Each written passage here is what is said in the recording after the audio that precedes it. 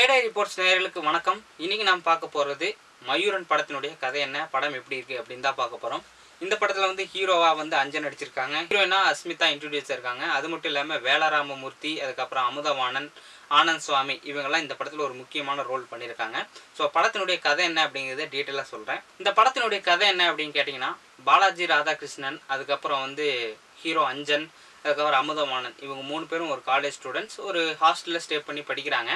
அப்படி hostel stay பண்ணி படிக்கும்போது பாலாஜி ராதாகிருஷ்ணனுக்கு கேன்சர் இருக்கிறது தெரிய வருது. இதனால் ஃபீலான பாலாஜி அந்த ஹாஸ்டல் விட்டு வெளியேற நினைக்கிறாரு. அப்படி போகும்போது அவரை வந்து ஒரு கும்பல் வந்து கடத்திட்டு போயிடுறாங்க. அப்படி கடத்தப்பட்டவங்க யார், எதுக்காக கடத்தினாங்க, ஏன் கடத்தினாங்க அப்படிங்கிறத கண்டுபிடிக்கிறது தான் இந்த படத்தோட மீதி கதை. படத்தினுடைய ப்ளஸ் என்ன அப்படின்னு கேட்டிங்கன்னா, இந்த படத்தினுடைய கதையும் கதையோட வீரியமும் தான் அப்படின்னு தான் சொல்லணும். ஏன்னா ஒரு ஹாஸ்டல் லைஃப்பை பேஸ் பண்ணப்பட்ட ஒரு கதை.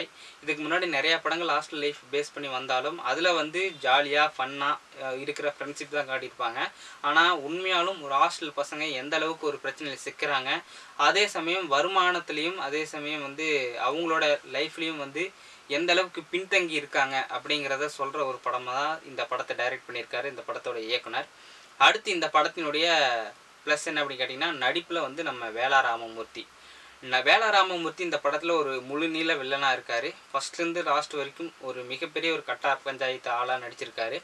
இவரோட போர்ஷன்லாம் பார்க்கும்போது ரொம்ப டெரராகவே இருக்குது. இன்னொரு பக்கம் ஹீரோ அஞ்சன் வந்து இந்த படத்தில் ஒரு சேகு அப்படிங்கிற ஒரு கேரக்டர் நடிச்சிருக்காரு.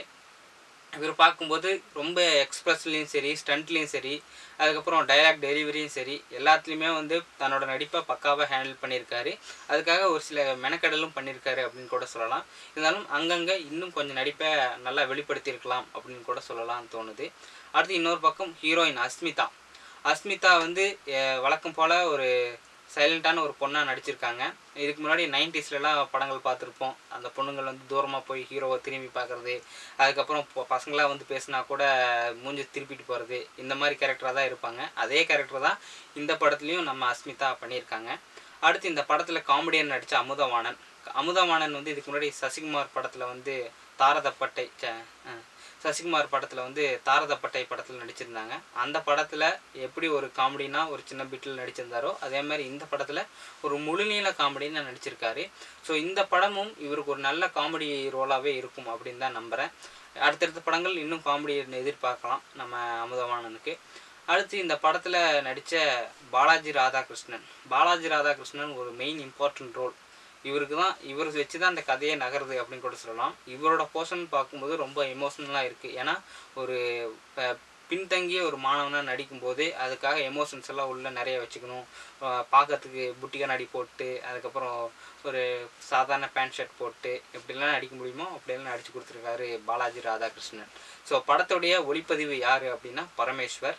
படத்துக்கு இசையமைச்சிருக்காரு ஜுபின் இதுக்கு முன்னாடி பழைய வண்ணாரப்பேட்டை அப்படிங்கிற படத்துக்கு வந்து இசையமைச்சார். அதே மாதிரி இந்த படத்துலையும் இவர் போட்ட மியூசிக் வந்து ரொம்ப மெலோடியாக இருக்குது. அந்த பழைய வண்ணாரப்பேட்டையில் கானாவில் இறக்கி கலக்கியிருப்பார். இதில் வந்து ஒரு மெலடியாக வந்து கலக்கியிருக்காரு அப்படின்னு கூட சொல்லலாம். அடுத்து இந்த படத்துக்கு டைரக்டர் யார் அப்படின்னு கேட்டிங்கன்னா நந்தன் சுப்பராயன். இவர் வந்து பாலாவோட அசிஸ்டன்ட் டைரக்டர். நிறைய படங்களுக்கு பாலா கூட அசிஸ்டண்ட்டாக ஒர்க் பண்ணியிருக்காரு. ஸோ அவரோட ஃபஸ்ட்டு ஃபிலிம் தான் இந்த மயூரன். புலிக்கு பிறந்தது பூனை ஆகாது அப்படிங்கிற மாதிரி தன்னோட இயக்கத்துலேயும் வந்து அங்கங்கே கொஞ்சம் பாலாவோட கலவையை மிக்ஸ் பண்ணி ஒரு மயூரன் அப்படிங்கிற ஒரு ஃபுல் ஃபிலிம் படமாக எடுத்திருக்காரு. நிறைய இடத்துல வந்து இவரோட போர்ஷன்ஸ் வந்து ரொம்ப டச்சிங்காகவும் இருக்குது. அதே சமயம் வந்து நம்மளை ரொம்ப இம்பேக்ட் பண்ணுற அளவுக்கும் தன்னோட திரைக்கதையை கையாண்டிருக்காரு இந்த படத்தினுடைய டைரக்டர். ஸோ இந்த மயூரன் படம் எல்லாரும் முக்கியமாக மாணவர்கள் போய் பார்க்க வேண்டிய ஒரு படம். ஸோ குழந்தைங்கள்லேருந்து பெரியவங்க வரைக்கும் எல்லாருமே இந்த படத்தை தேட்டரில் போய் பாருங்கள். இந்த வீடியோ உங்களுக்கு பிடிச்சிருந்துச்சுன்னா லைக் பண்ணுங்கள், ஷேர் பண்ணுங்கள், மறக்காமல் சப்ஸ்கிரைப் பண்ணுங்கள்.